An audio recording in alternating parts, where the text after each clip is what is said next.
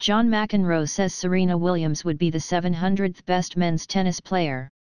In an interview discussing his new book, retired tennis star John McEnroe said that while he believes Serena Williams is the greatest female tennis player ever, she would rank like 700 in the world.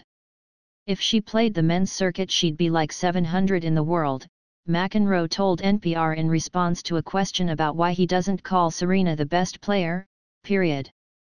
That doesn't mean I don't think Serena is an incredible player.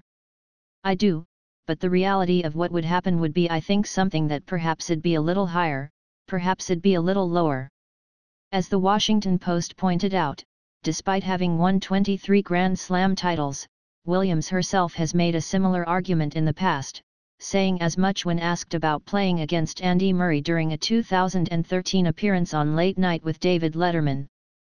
For me, men's tennis and women's tennis are completely, almost, two separate sports, Williams said. If I were to play Andy Murray, I would lose 6-0, 6-0 in 5 to 6 minutes, maybe 10 minutes. McEnroe was also asked about a match proposed by President Donald Trump, who challenged the 7-time majors singles champion to take on one of the Williams sisters in a battle of the sexes. He said he didn't really want to do it, but thought he had a good chance at beating her. I think I can still play, and I think I could still. My kids don't think I can beat her anymore. Maybe I should get her now because she's pregnant, he said.